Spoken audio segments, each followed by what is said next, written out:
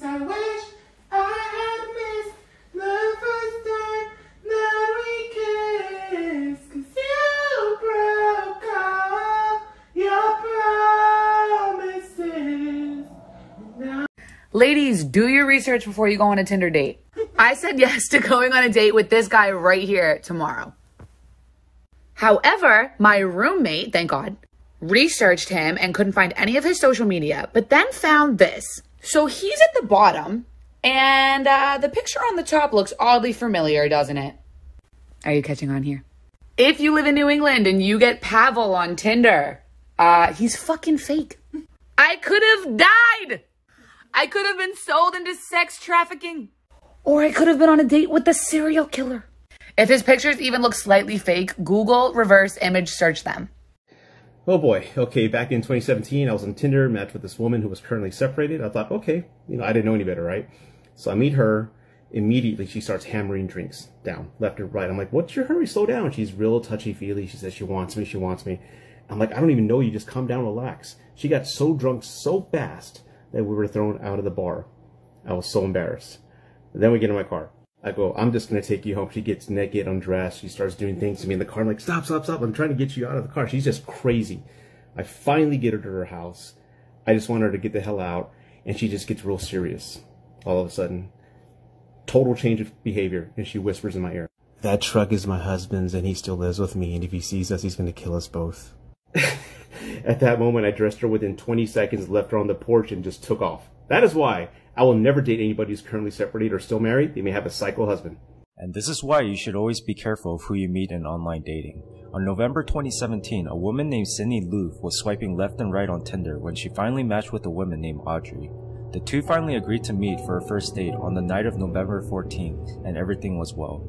They were having fun, making great conversation, and sharing life stories. But things get turned for the worse on the second date when Sydney agreed to go inside Audrey's apartment the very next night, and as a result, Sydney never returned home. Her family knew something was amiss when they had not received a phone call in 4 days and her cat was left unfed, so they immediately called the police. Unfortunately, a couple days later, Louf's body was then discovered. The remains were brought to the morgue in 6 separate bags as she had been cut into 14 pieces, while a part of her upper left arm was never found. After a thorough police investigation, the authorities found it very odd that a 52-year-old Aubrey Trail and 25-year-old Bailey Boswell posted Facebook videos in which they adamantly professed their innocence before the police even charged them or found Louf's body. It turns out that this couple was using the pseudonym Audrey on Tinder to lure Sydney into their apartment and recruit her into a cult. And the only reason Trail dismembered Sydney's body and removed her organs was because he panicked after she was accidentally asphyxiated during a sexual fantasy. Trail was convicted of first-degree murder, while Boswell faced first-degree murder charges. And this was the last image of Sydney Louf before she was murdered. some of y'all wanted another Tinder horror story, so here it is. I matched with this girl, okay? She was okay, probably a 7 out of 10, you know, pretty good. And now after a while of us talking, we decide to meet up. So I drive over to her house. It's about a 15-minute drive. I'm outside. I'm like, hey, I'm here. And as I wait, full of anticipation, excitement, nerves, she appears. She's walking up, right? She's like, looks at me like this. And before I can roll down the window to say, hey, it's me, she goes like this. Yo, because she does one of these, okay? She looks, she's staring, she turns, maintains eye contact, then just walks. Just walks off into the distance and goes back in her house. So I went home and I aggressively masturbate. Okay, so this didn't happen to me. It happened to a friend of a friend. So she met this guy on Tinder and he was like, yeah, you can come over, I'll make you dinner. So she went over to his house and there was nothing in the apartment except a table and 2 chairs. And she asked him why and he was like, oh, I just moved in. First of all, that's a little sus. Second of all, sir, like, are you sleeping on the table? Like, what? Don't you move a bed first into the apartment? Like, okay. Anyways, he makes her dinner. They eat dinner. And then she starts to feel sick immediately. Like, immediately. And she's like, oh my God, I'm not feeling well. Like, I think I'm going to go home. And he's like, no. And she's like, what? And he's like, no, you're fine. And she's like, I'm not fine. And so basically they fight about it, but she gets out of the apartment. And she calls her friend and she's like, hey, like, you need to take me to the hospital right now. They take her to the ER, they pump her stomach, and they find human remains in her stomach. This guy fed her human remains. Yeah, so basically he fed her human remains. He was probably gonna do the same thing to her, turn her into human remains, and then feed them to someone else, like a vicious cannibalistic cycle. And so she called the police. They went to his apartment. He's obviously not there. Table and chairs are gone. Until this day, he's never been caught. Hi guys, so I want to tell you about one of the most awkward hooking up experiences I've ever had, and I'm going to talk really fast because I got a lot to fit in. So I've got a jaw condition, and sometimes my jaw locks open and sometimes it locks shut, like it'll snap shut. So this dude I'm seeing, he asked me to give him that a good old glock, and I'm like, okay, when I say I'm done, I'm done. He was fine with that. I explained the whole thing, he was fine with that. And so we're going about 30 seconds in, I feel my jaw slip, and I push him as hard as I physically can, and my jaw snaps shut. I almost bit his dick off. About 15 minutes into regular sex, I start having an asthma attack, so he has to go wake up my roommate, get my inhaler from her, come back, whatever, we handle that. We keep going, he has me to get on top. Normally I don't do that because I have chronic hip dysplasia, and I can't walk, it's really painful, whatever. And so I was like, okay, a couple minutes, when I say I'm done, I'm done. He was fine with that. So I get on top. 15 minutes later, I'm like, okay, I'm really done. I physically can't get off of him. I can't move my legs. I cannot get off of him. So he has to pick me up, yeet me off, and then my legs are stuck open until he pushes my hips back into place so they can close. Here's another reason why y'all need to be cautious using Tinder. This is not as fun, but, well, they're both not fun, but I met someone on Tinder and I got an STD. Like, long story short, and not like one of the curable ones, the ones that stick with you forever. Y'all need to be careful. Like, I'm sorry, but after all the stuff that I've experienced on Tinder, they need to abolish that app. Like, that don't need to be an app no more. All dating apps need to be abolished, period, because it's ridiculous the stuff that goes on there and the stories that I've heard from women like myself. How dare men, like, thinking they can do whatever. Like, what? Yeah, be careful, because I'm literally 20. Like, I literally like, how I get an STD this early in my life? I want to know, what's the most expensive Uber ride you've ever paid for, and what's the story behind it? I've been waiting for this one. So back in the days of my drinking, I went on a date with this guy on Tinder, and we went back to his place, and I went to the bathroom to, like, get fresh and whatever. And then when I came back into his bedroom, he was passed out, butt-ass naked, with a condom on, just ready to go. We hadn't even kissed yet. And so I grabbed his wallet and put his credit card information into my Uber account. And I got myself, like, an Uber Black car from his neighborhood to mine, and it ended up costing like $75.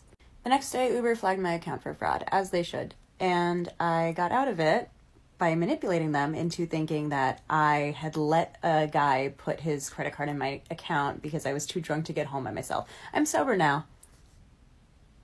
So I met this guy, everything's going well, starts bragging about how he can drive his Ford Fiesta extremely fast. Maybe me, didn't really pay much attention to it. I was just like, yeah, good for you. Now, bearing in mind, it was winter, it was pitch black, it started hammering it down with rain, and he lost control of the car. The car went straight into a tree, obviously the tree won.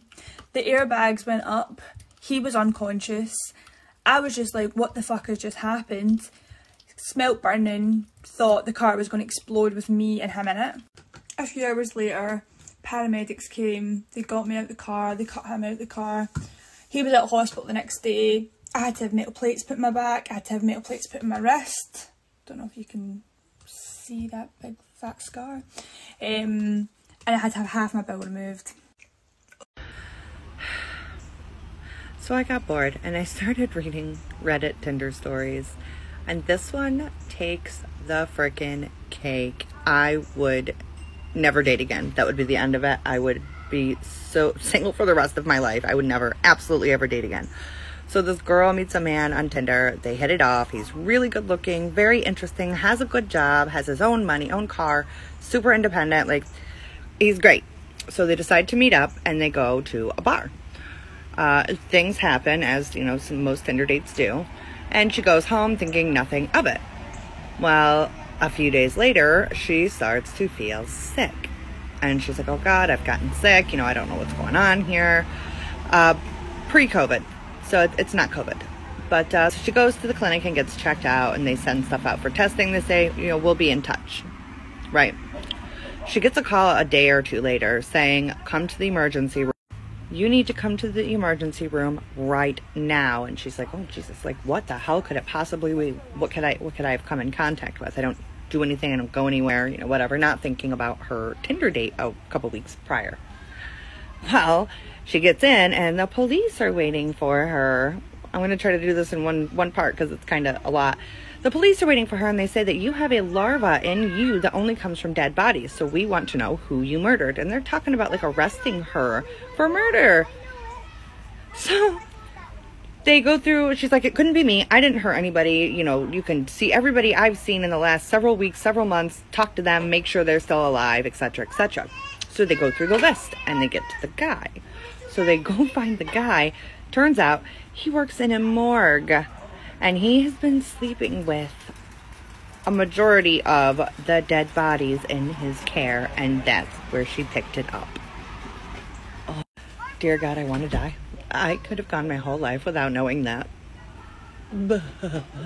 Warning, this content is not suitable for anybody under the age of 18. If that applies to you, then please keep scrolling. Thank you and have a wonderful day. Anyway, so all I see on TikTok is Tinder horror stories and Plenty of Fish horror stories and dating site horror stories. So what did I do at 37 years of age? I went and joined a dating site because, you know, I like to punish myself. So I am 48 hours into this dating site and I get my first message and I go to read it. And it is from an 80-year-old man. And he says, hey there, beautiful. Would you like to come play with my balls?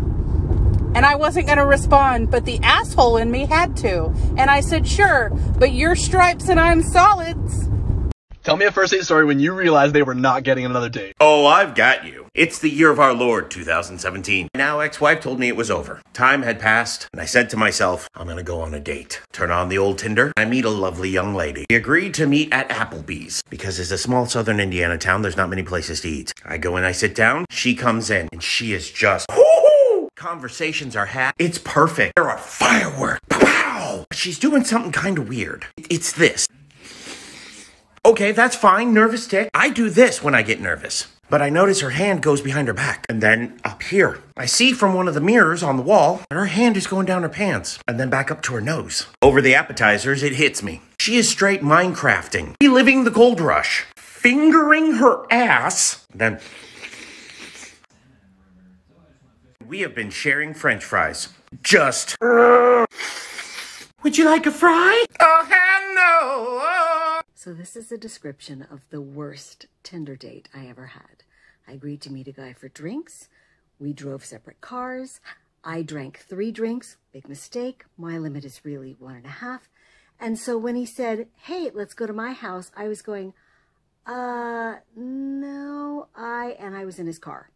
And I'm in his car thinking, this is bad. Then I'm in his kitchen. He comes behind me, flips my dress up and over my head.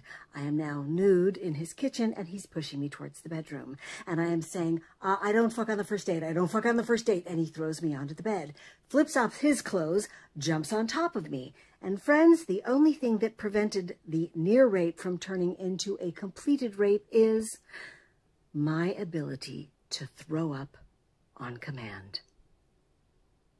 And I think that should be taught in schools. Keep yourself safe out there, ladies. Hi. Thank you. You're welcome. This is, It's interesting, right? You like it? yeah. I kind of almost got lost on the way here. My directions were I hope good you enough don't for kill me. No, it's okay. You didn't want to wear makeup today? Excuse me? I mean, I figured you'd wear makeup. It's a date. No. I'm not so sure about that outfit, dude. That's pretty casual. We're sitting in a fucking... We're going for a hike. I don't know why you're wearing flip-flops. First of all, you made me meet you in a random fucking forest. I'll probably get poison ivy on the way home. Second of all...